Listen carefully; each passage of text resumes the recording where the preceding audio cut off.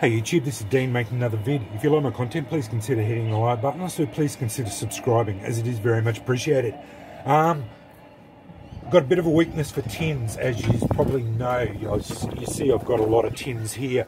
But my mate Jack, where I go over forging, found me a heap of tins. And this is not all the ones he got. I've got a couple others inside as well. Yeah, just wanted to say thanks, Jack, for finding these. He went for a holiday, driving around a bit into the Downs country here in Australia, in Queensland here, and he went to a couple of places, and he got a heap of empty tins for really cheap. So yeah, thanks mate. He knows I love my tins. These are hard to get unless they're at Christmas time or whatever. They're quite often very difficult to get, or people want a lot of money for them. So, because apparently they're vintage now, which, yeah, shits me to tears. But anyway, he got me, yeah, 1, 2, 3, 4, 5, 6, plus another 2 I think I've got inside. So, yeah, thanks a lot for this. But I found these ones at the $2 shop, and they were $2 each. But they're full of biscuits, and they're fantastic little ones.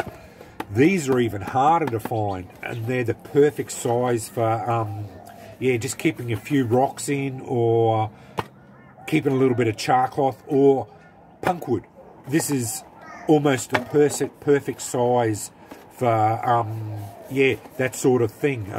Yeah, very good size, and I bought 4 of them. So yeah.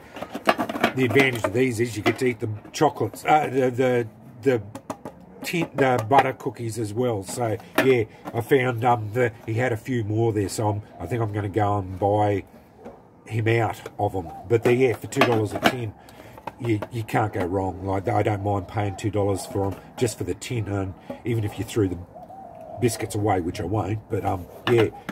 Anyway, so I've got a fair few of them, and yeah, got these because I like storing me rocks mainly in them, but these are also good for making char cloth, obviously. But I am going over to a smaller tin, so I might sacrifice one of them for char cloth, and then the rest of them will be for storing stuff in. But yeah, I just wanted to say, obviously, yeah, I've got a bit of a weakness for tins. I love my old tins, and yeah, it's just buying the vintage brass ones and that sort of thing tends to be quite expensive. Yeah, I do love them too, but yeah, the snuff tins, tobacco tins, that sort of thing, yeah, you pay a lot of money for them. But yeah, these old biscuit tins are really good.